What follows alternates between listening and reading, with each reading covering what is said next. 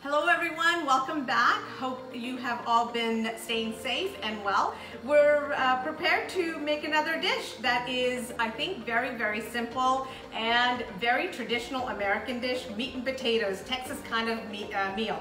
And for that, we're going to do a variation of what is very popular that is called the Mississippi roast.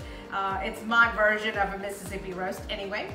And with that, we're gonna have, of course, a potato dish and a side of broccoli. So follow along and hope you'll enjoy it.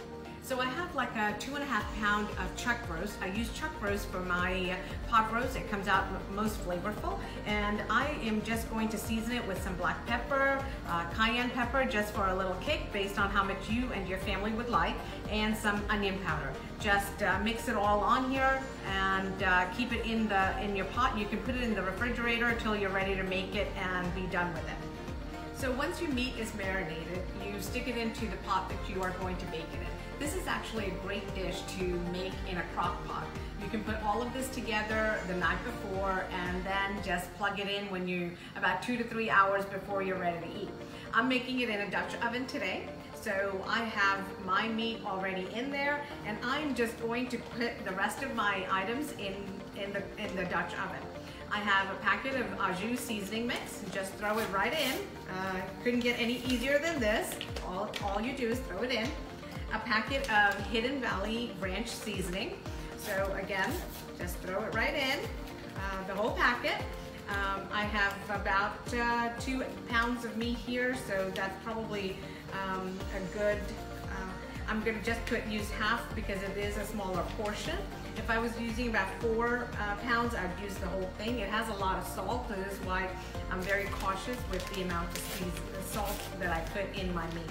And then a packet of Lipton onion soup mix, just throw it in. And I'm done with that. Then I have a whole bunch of vegetables that I have already chopped up here. About 1 onion, chopped big. So just throw it right in. Some celery stalks. Nothing to do except to cut all the celery, a whole bunch of carrots.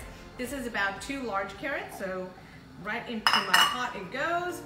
A few potatoes, cut small, so about that size. Just throw it all into your pot. And finally, this is the last bit, put a whole bunch of pepperoncini peppers. This is pepper that isn't very spicy at all, but it has a great flavor and this vinegar flavor with the water. Just put a whole bunch in here and cover it up and stick it in the oven for 350 for about 2.5 hours, or in a crock pot on high for about 2 hours. And we'll be done. So for one of our sides today, we're gonna make a twice baked potato. And a twice baked potato is really just a mashed potato with a whole bunch of stuff in it. Normally, there's items that you would find on a baked potato mixed together and put into a baking dish, baked for a few minutes, and it is just delicious. So for our twice baked potato, I have boiled potatoes here that I have already mashed. I've added my salt and my pepper, and I'm gonna add a little bit of cheddar cheese, sour cream, milk. So this is for the way I'm gonna make it today. What you could do, you can do so many different variations. To make this dish a little bit more richer, you can add cream cheese. This is a really great feature. You can add additional butter. I've already put butter in here as well. You can also make it a little garlicky. If you like garlic mashed potatoes, you can add garlic powder. The other great thing that we like to do sometimes in our family is add pickled jalapenos, and that comes out phenomenal as well to give it a little bit of a kick. So I'm gonna mix all of it together, put it in my baking dish, put some more cheese on top at the very end, cover it with foil, stick it in the oven on 350 for about 15-20 minutes, just for that cheese to melt, and that's it. Okay, so for our final side, we're gonna do roasted broccoli. This is a really easy dish. You do it in the oven. You could do it on the stovetop as well, but I like to do it in the oven. It's no mess on the stovetop. So just cut up your flowerets, your broccoli flowerets here, put it in your baking dish.